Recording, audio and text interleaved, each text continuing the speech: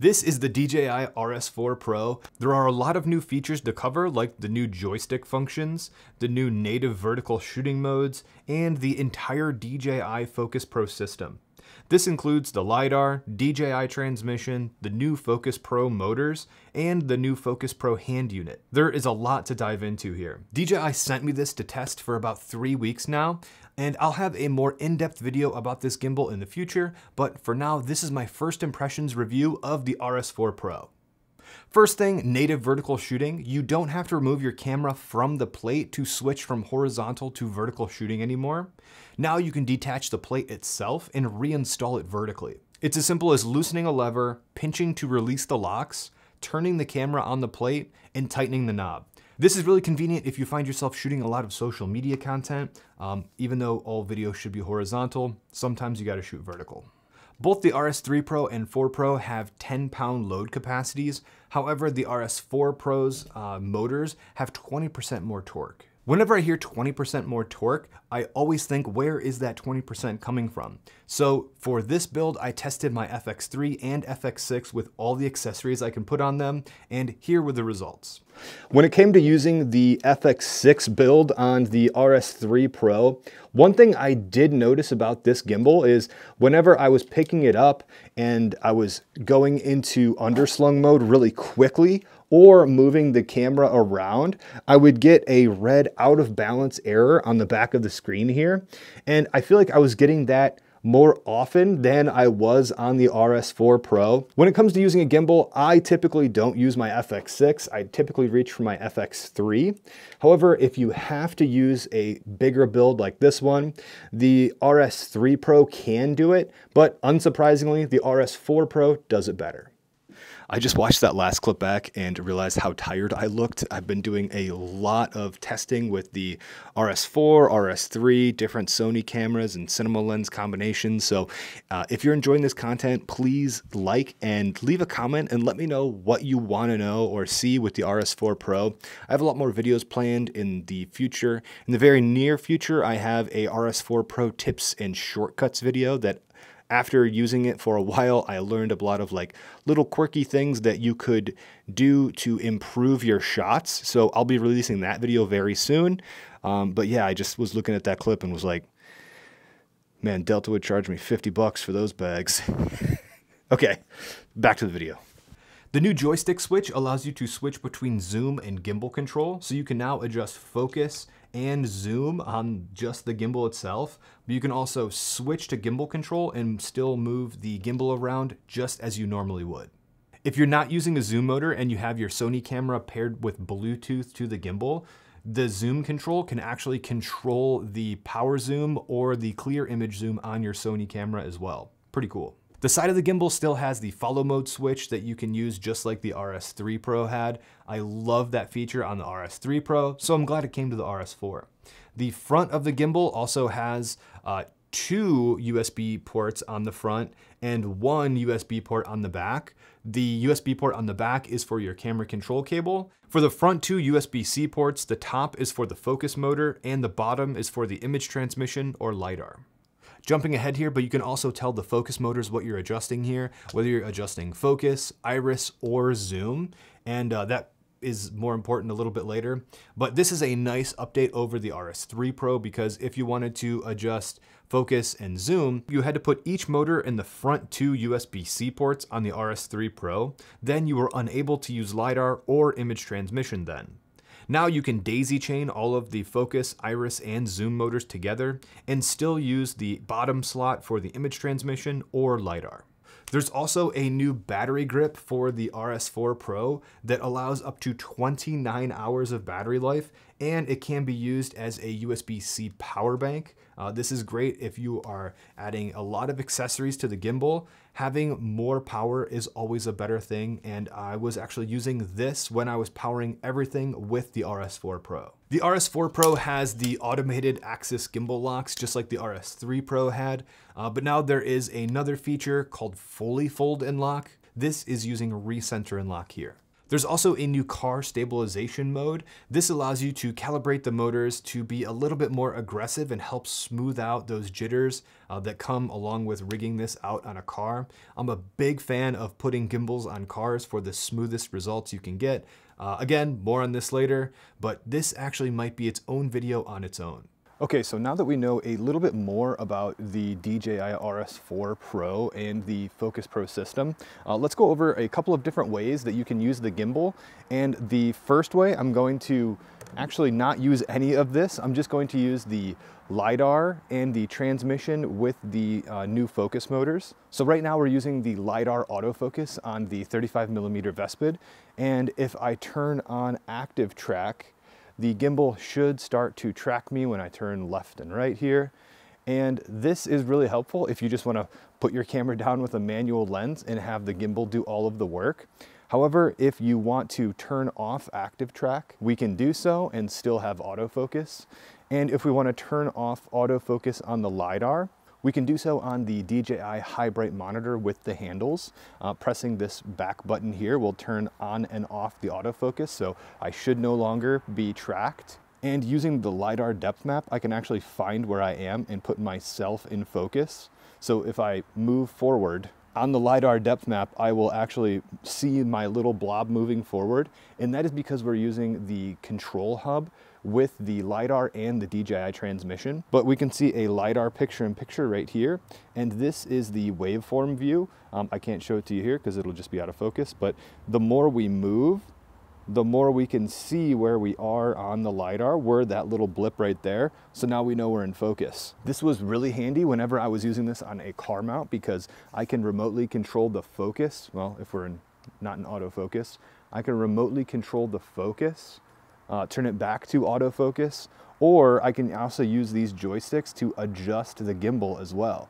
Up, right, left, and I can recenter it. If I double click this, I'm using it backwards, so it'll just show you my house. But I can recenter this, and this is great for a nice standalone remote operation kit. However, if you're operating the gimbal and you have a first AC and they're not really familiar with this style of focusing, they also have the hand unit, and this is the DJI Follow Focus. This is a focus, iris, and zoom controller, and it is a nice wireless package. You can also get a bracket and put the high bright monitor on here. So if your first AC wants to have just a complete package and not put the monitor on a stand, they can do so. It is a really strange way to pull focus because you know exactly where you are on the LiDAR depth map. So whenever you pair these devices together, that's when you see the real benefits of the DJI Focus Pro system. The new LiDAR system has increased from a little over 43,000 points to 76,800 ranging points, and you can focus up to 20 meters away. There are two autofocus modes, wide and flex spot. Wide can track people and vehicles, while spot can track just about anything you can draw a box around. When it comes to using LiDAR autofocus with manual focus lenses, it's actually amazing that the LiDAR is able to do such a great job at keeping things in focus, even at low t-stops. I love the look of using cinema lenses on my cameras, but I found myself not using them when I was on my gimbal when I didn't have a LiDAR system, because managing focus is one of the most difficult things for me to do when I'm trying to track my subjects and, keep them in frame, but also juggle camera settings and managing all the other aspects of the shoot. Keeping things in focus was really kind of difficult, and it was the thing that kept me away from using manual lenses. I have a lot of opinions and things I learned when it comes to using the LiDAR rangefinder, so I'm probably going to make its own video about setting this up and getting the best results with it. Another great benefit of the LiDAR rangefinder is ActiveTrack, and this actually does a fantastic job at tracking subjects in the frame. But again, getting too close to the camera, if the LiDAR rangefinder can't see you, like if the lens is covering you and you're too close, it is possible that the framing will be off. So again, I found it, if you can get the LiDAR rangefinder to see what your lens sees, you will get the best results here. It's not a perfect set it and forget it solution for all situations. However, after learning its limitations and how to use it properly, the only way I can describe this device is magic. It is crazy bringing autofocus to manual focus lenses and being able to use ActiveTrack. I never thought I would be able to do this, so make sure to subscribe and check back for my LiDAR video whenever that comes out. Another update is the DJI Focus Pro hand unit. It has a focusing wheel, a iris adjustment, and a zoom rocker that can wirelessly control all of these motors.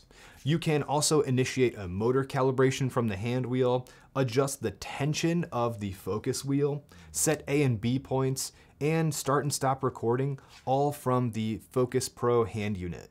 This also works with the DJI Focus Pro Motors without the gimbal at all. So if you don't use the DJI transmission, or you don't want to focus with the handles and you want to focus with the hand unit, you can control focus, iris, and zoom depending on what the fizz setting on the Focus Pro motor is itself, which is pretty awesome. Which brings us to the DJI Focus Pro Motors. These are an all new design over the previous motors with the RS3 Pro.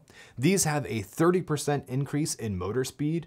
Another change over the previous generation of focus motors, these motors now use 15mm rods instead of the 12mm rods that the RS3 and earlier did. And I feel like I had to really tighten the 12mm rods down so the motors wouldn't actually come loose if I was moving this too quickly.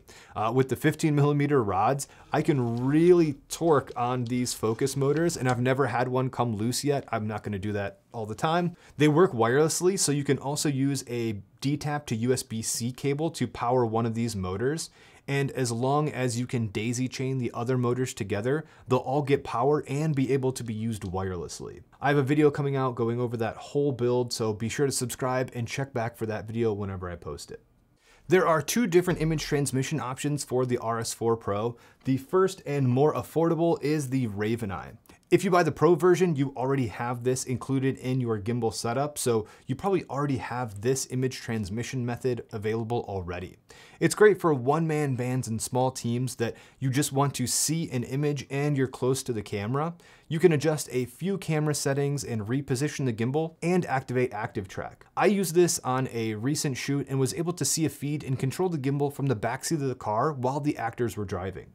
This was quick and convenient, but if I wasn't in the back seat, I would have been out of range for the RavenEye to see the feed of the camera. I have lots of other videos going over the RavenEye that I'll post in a playlist down below. If you need a stronger connection, more control options, and a dedicated monitor, the DJI Transmission is a big upgrade, but it is fantastic. On the RS4 Pro, the transmitter attaches to the bottom of the gimbal, just like the RavenEye would, but the transmitter transmits to either the DJI standalone receivers or the DJI monitor. You can use this monitor to control your camera. Even with some Sony cameras, there's a virtual widget that you can dig through your menus. That's probably a whole video on its own. The transmitter can transmit a signal up to 7 kilometers away, and it gives you access to the full gimbal control and focus motor adjustments. And with the LiDAR, you can see the LiDAR view and the LiDAR waveform, which makes things very easy when it comes to focusing. You can see exactly in a distance plane where your subject is. If you're using all of these things together, the ecosystem really comes together when you have the DJI Transmission and the high bright monitor.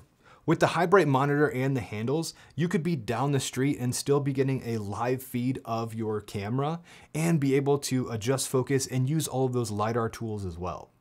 I couldn't adjust focus when I was using the RavenEye for that short film, so I had to get out of the car and literally adjust focus on the camera. The high bright monitor can also send a signal to a director's monitor as well. This is an additional purchase, just like the handles are. But if you get this expansion plate, you can export a clean SDI or HDMI out, as well as DC power the monitor as well. Bringing all this together with the LiDAR, the transmission, and the Focus Pro motors is the transmission cable hub. You can use all of this together at once and get a feed to the high bright monitor with all of that LiDAR data, and you can adjust all of the settings in the LiDAR on the motor itself. This transmission hub unlocks all of that capability and you can use it without the RS4 Pro itself too. More on that in another video, but this setup unlocks the full potential of all of this ecosystem working together.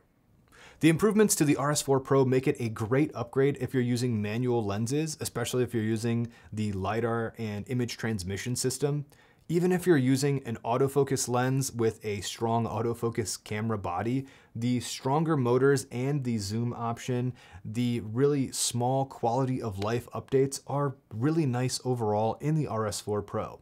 The real benefits start when you start using the Focus Pro Motors and you're using a wireless follow focus with the RS4 Pro. It's great to have an option for a first AC if you will be operating the gimbal. They can be adjusting focus, iris, and zoom while you're focusing on just operating the gimbal and keeping things steady. Breaking some of these duties into something that a first AC is really familiar with is going to be something that I'm very interested in the future. This is what I've discovered using the RS4 Pro over the past few weeks. There is so much more to cover with this gimbal. I feel like I haven't even scratched the surface yet. I have a lot of things that I learned about this, so I'll be releasing a tips and shortcuts video soon that goes over the details of what I learned using this gimbal and the accessories over the past few weeks. So be sure to subscribe and check back for that video soon. What do you guys think of the RS4 Pro? Let me know in the comments down below, and thank you guys for sticking around to the end, and I'll see you in the next one.